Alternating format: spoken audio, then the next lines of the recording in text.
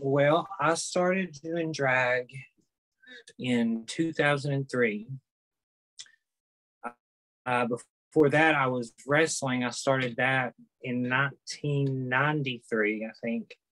And it was, the drag scene was so much different when I started and when I was performing at the Carousel and the Electric Ballroom and places like that.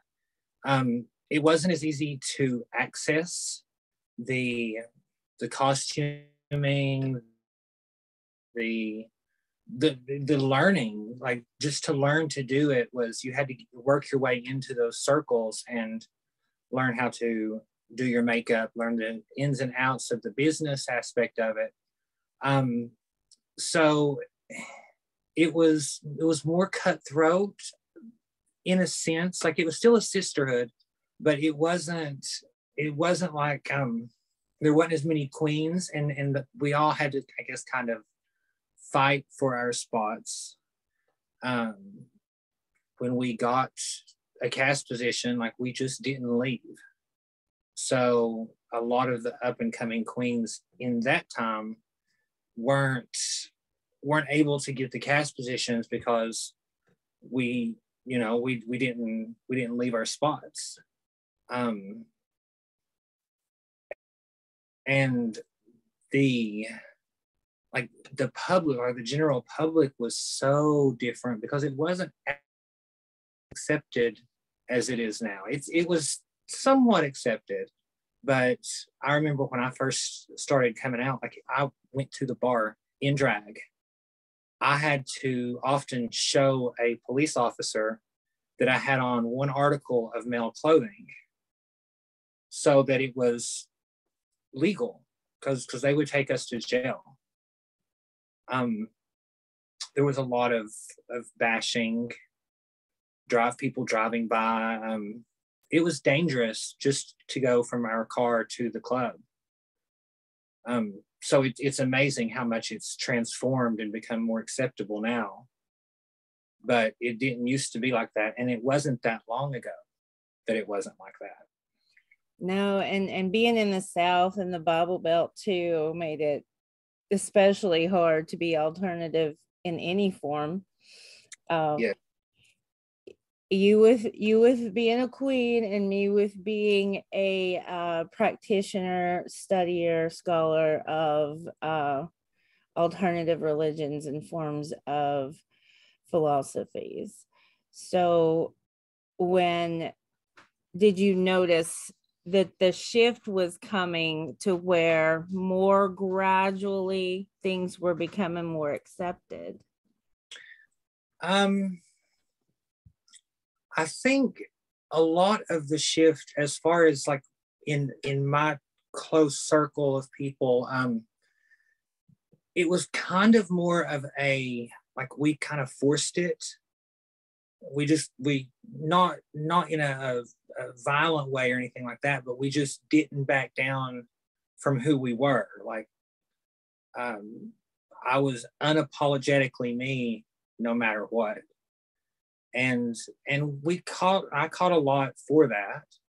But I would say, like, around 2007, 2008,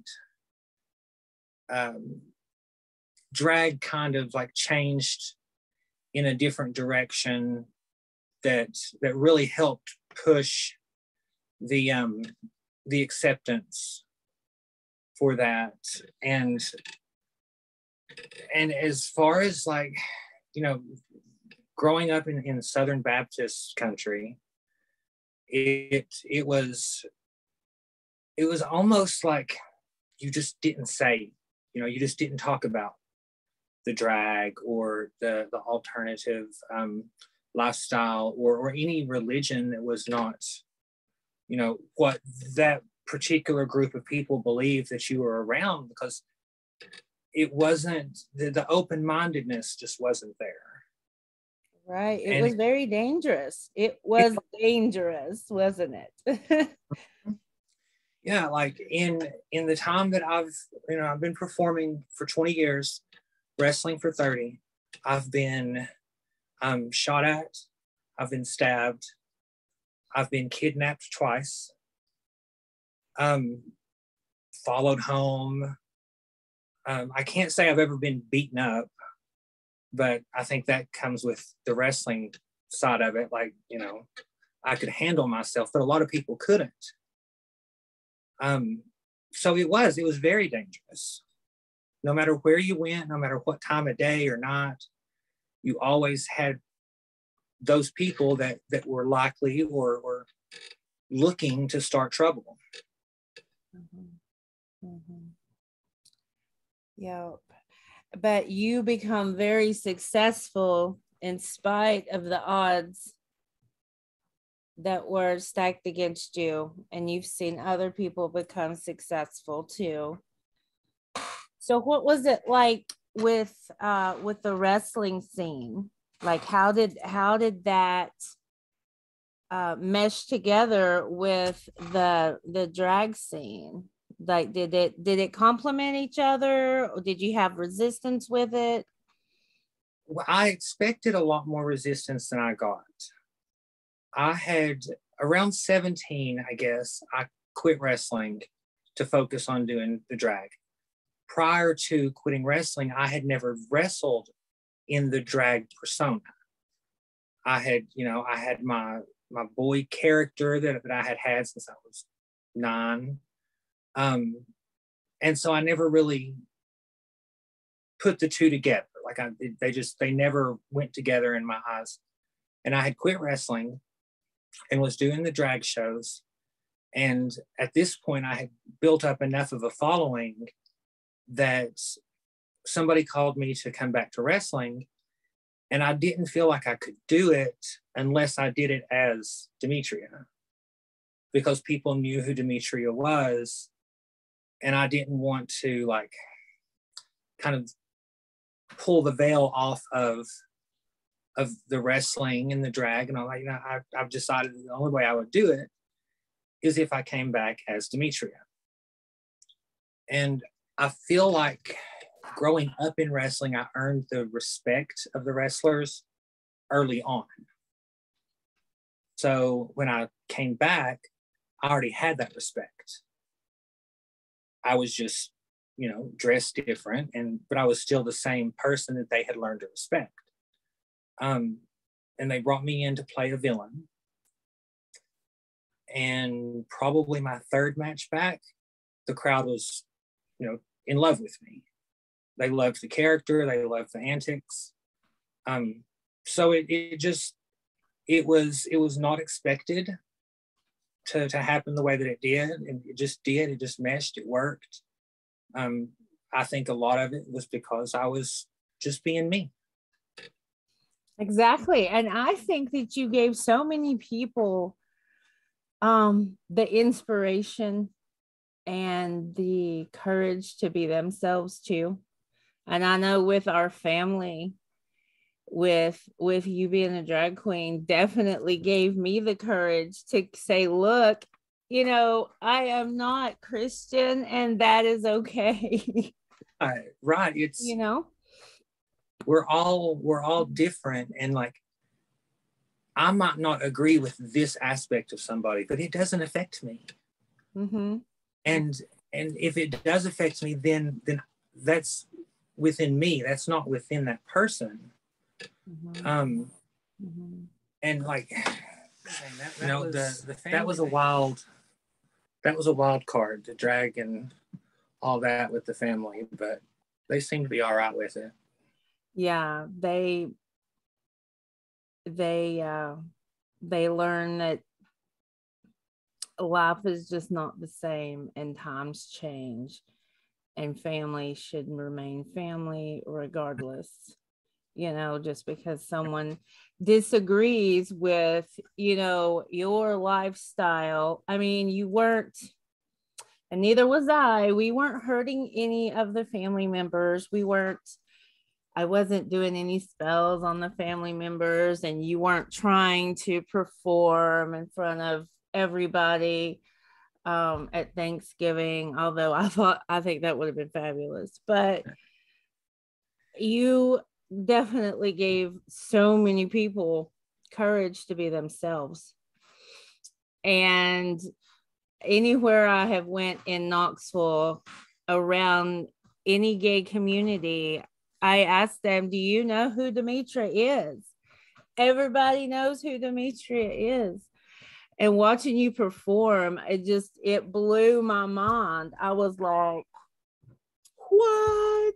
You know, so you've given the younger generations that power and courage and fierceness to go after what they want and to be who they are. And that is more than money can give anybody. That is more than precious gold or wisdoms. And that spark of inspiration is really, really why I wanted to do this interview. Wow, thank you. What caused you to slow down and go, because you left it and then you went back, right? A couple of times. I left I quit doing drag shows in 2018. And it wasn't necessarily something I had planned. I knew I was getting tired. I knew that I had I had done everything that I had set a goal to do as far as drag. I was on cast at all the bars that I wanted to be on cast at, traveled, made decent money. And I did a show, and it was a good show. Like, I enjoyed every number. I enjoyed the crowd. I enjoyed the people I worked with. And after that night, like that night, like when I walked off stage, I was like, that's it. I'm done. Because I wanted to leave like on a good, like positive note, and I didn't want a farewell show. And then when the pandemic started, and we were like all kind of, just stuck in limbo, and the girls that I knew and still stayed in contact with had started doing the online like cyber shows or whatever. And I was doing the online shows before I found out about the copyright laws and just all the red tape with that. Oh wow! So there was copyright laws and such. There you are. Are you there? Yeah. There were copyright laws and such for doing like shows online. To post a video of yourself performing, which we lip sync. The person that posts that video has to have a license from the record label that owns the rights to that song, which is very expensive. And you think, every song you do, you have to get a license for it. It's just, it's not something that one could afford. They were lenient on it for the pandemic for live performances, but it just wasn't worth the risk. Whereas at a bar, they pay for that umbrella license that allows us to do that. That is just crazy. So you guys were really, really restricted to do anything. And that was your income, right? That was your base income. Well, yeah. At that point, I had been retired for a while, but a lot of my friends that were still performing, like they had no other income. And like I said, they were lenient about it for during the pandemic. If it was a live show, but you couldn't record it, and you couldn't post recordings of your performances. And then they still do this. YouTube, places like that would actually mute the video because it was in violation of a copyright law. Mm-hmm. And nobody wants to watch a drag queen lip sync to silence. Well, anybody, I would think, was like, no. Yeah, like that's no. Well, what did you do other than that and figuring out that whole copyright situation? What were you able to do for the community? Was there anything else, like any get-togethers or anything? I had quit attending like really anything. I was in a relationship that, although it was good, it was very strained, due to mental illness and other things. It was very strained. So it didn't leave me a lot of ability to get out and do much. And really no desire, because of being so wrapped up in taking care of that and worrying about home life. But since I've been able to get out more, I have been helping some of the other queens that I know or that I've met since, costume wise, or I do video editing and I'll help with that kind of stuff. Just help elevate those around me as much as I can. Mm-hmm, mm-hmm. I think that's something that you and I both do, try to elevate people that are definitely noteworthy. Mm-hmm. And there was one that looked up to you, and you remember I messaged you and I'm like, this one would love to work with you, but in the South, we have a lot of issues with drugs like meth and heroin and everything. So that caused that situation to not work out, and that's okay. But we just keep praying for them and hoping that they will see their self-worth, and they will understand that there's so much more to life than these drugs too. Yeah, like it's astronomical how many friends I've lost to heroin and opiates and things like that. And it's just, everybody's going to learn at their own pace as far as that goes, and mm-hmm. and they're going to make their own decisions. And I had to realize a long time ago that that's their decision to make. I can't make it for them. Mm-hmm. And can't force it. So exactly. Just got to hold on to the hope. We do. And that is one thing that Unguru is all about, is giving people their voices back, listening to people.